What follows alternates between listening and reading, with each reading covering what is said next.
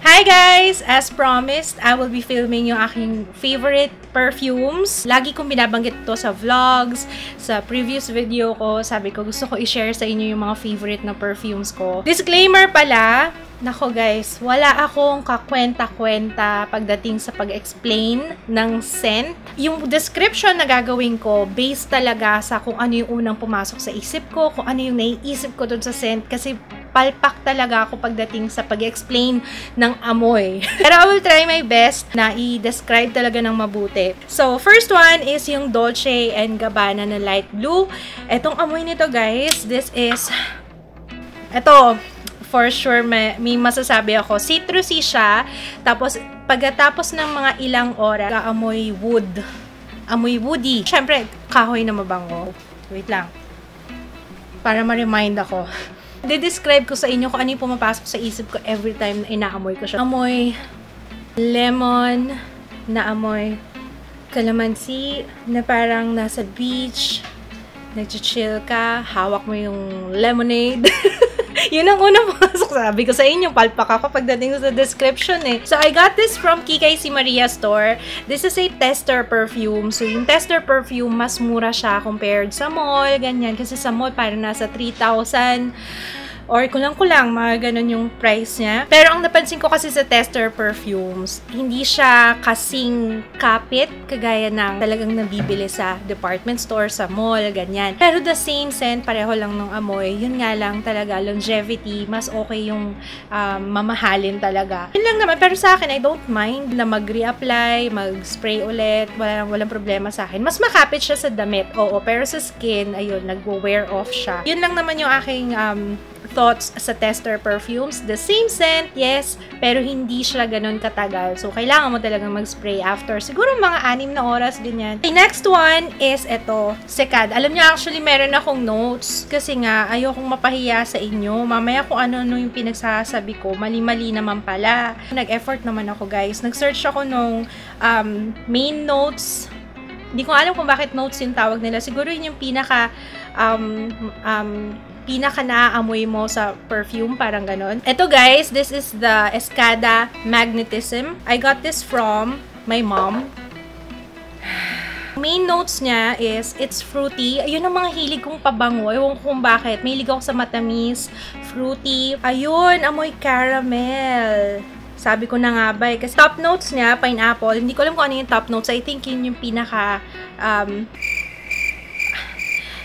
comment na lang kayo kung sino nakakaalam. Dumudugo yung utak ko eh. Top notes niya, pineapple, black currant, melon, red berries, cassia, and lychee. Middle notes are magnolia.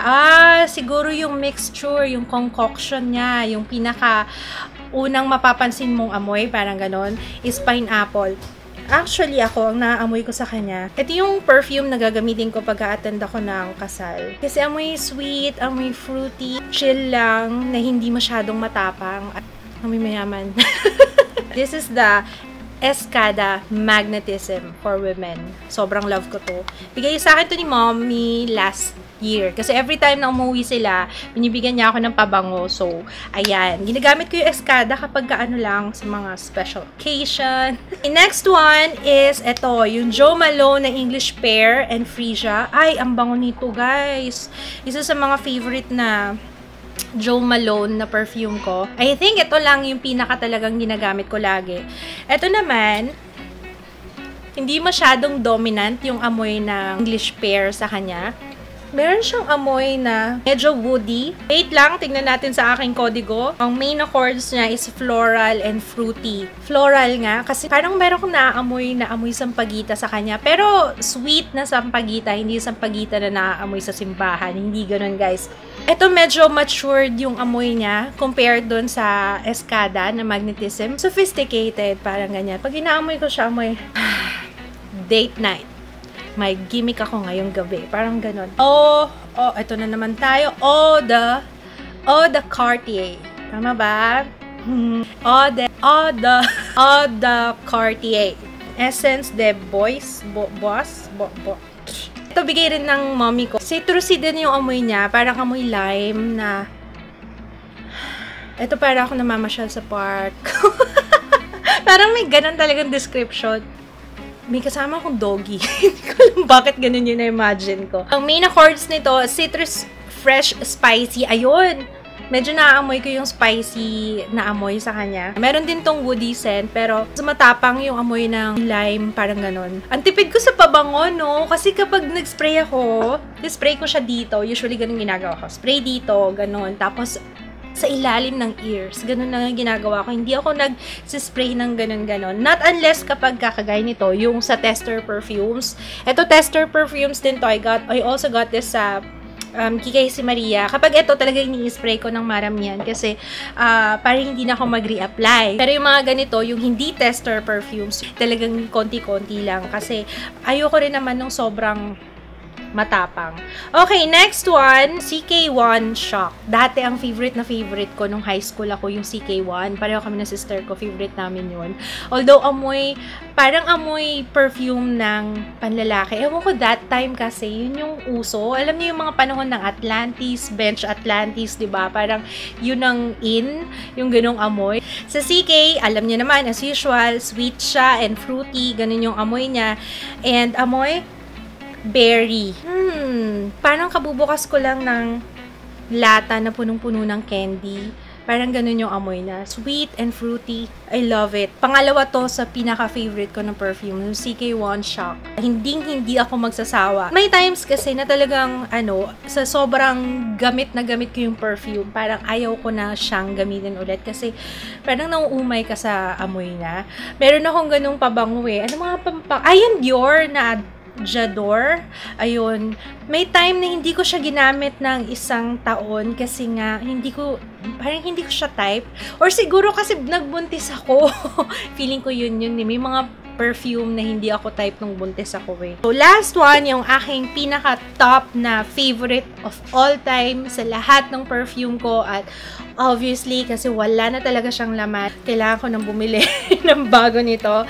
This is the Daisy Marc Jacobs Also Fresh. Meron akong signature na perfume. Ito yon. And ito yung suot ko nung meet and greet. And ang dami nagsabi sa akin, ang bango-bango ko daw nun. Guys, yan yung gamit ko, yung Daisy na Also Fresh, Marc Jacobs. Very feminine yung amoy niya. Hindi masyadong sweet. So, para sa akin, ganun siya. It's a floral, fruity fragrance. So, ganun pa rin. Floral, fruity, pero saktong-sakto yung mix nilang dalawa. Ang ganda ng laban ng floral and fruity scent. Kasi minsan pa pag floral, amoy na amoy mo yung amoy bulaklak talaga eh. Pero ito, sakto lang. So sweet. Sorry talaga, I suck at this. Pagpasensyaan nyo na ako. Basta importante, alam nyo kung ano yung pinaka-favorite kong perfume. Okay, top notes nito is grapefruit, green notes, raspberry, and pear. Oh, meron pala siyang pear. Ito mo, hindi ko alam. Base notes niya, musk, Virginia cedar, and plum. Ayun guys, ilalagay ko yung listahan ng aking favorite perfumes sa description box para kung hindi nyo man naintindihan kanina yung sinabi ko. Pero pwede nyo naman i-search online guys kung ano yung pinaka-notes niya. Baka makahanap kayo ng mas magandang description, hindi lang dito sa video ko kasi medyo palpak ako sa pag-describe ng amoy. Dahil may pasabog si Kikay si Maria, isisingit ko tong aking giveaway. Magkakaroon tayo ng 2 winners. The first winner will get this.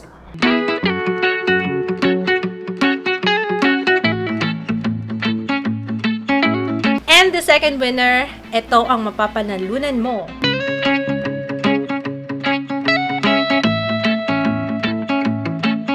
Okay, all you have to do, syempre, like this video, subscribe sa aking channel, like Kikay si Maria store sa Facebook, ilalagay ko yung link sa description box. Comment down below kung ano yung favorite nyong perfume at bakit. Good luck guys! I-announce ko yung winner on January 15, 2016. So good luck sa lahat ng sasali. Maraming salamat po sa panonood. Sana kahit papano, kahit walang kwenta yung pagdidescribe ko nitong mga perfume na to, at least nagkaroon kayo ng idea kung ano yung lagi kong ginagamit na mga pabango.